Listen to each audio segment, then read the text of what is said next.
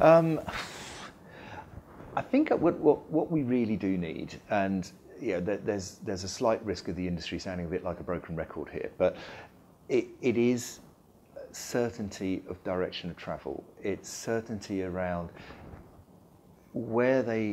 how the current LCF overspend came to be. Let's see real transparency around the assumptions and the contracts that have gone into the current 1.5 billion overspend. So industry knows the starting point, if you will.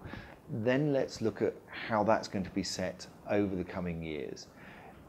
Those provide immediate investment signals and around the different technologies that are going to be in the market. Then let's look at where we're going around the capacity market.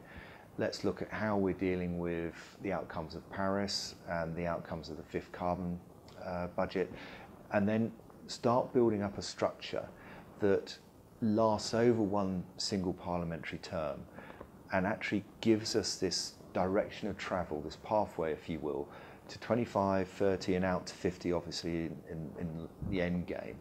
But I think a sort of a real call from us is this isn't about the 5 years of this parliament.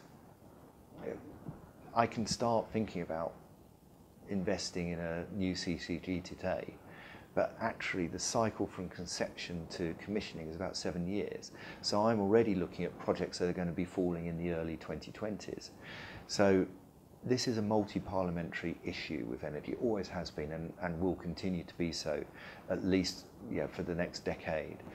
And I'd also like to get back to the situation where we can get cross-party support. And those elements linked together will start rebuilding the confidence that we need.